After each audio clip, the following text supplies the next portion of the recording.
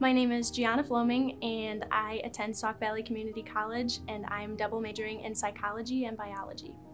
Anybody could utilize the Writing Center. I've utilized it myself personally, and it just helps you get a second opinion on your writing, and it can help you clean things up that maybe you didn't notice that you messed up on or something like that. I like to help people add a little bit of variety to their grammar and their vocabulary to help your writing sound a little bit smarter and fancier, just to really show that you're a college student and you can write at a college level. If you struggle with writing, or if you even just need a second opinion on your writing, come see us in the Writing Center and we'll be happy to help you.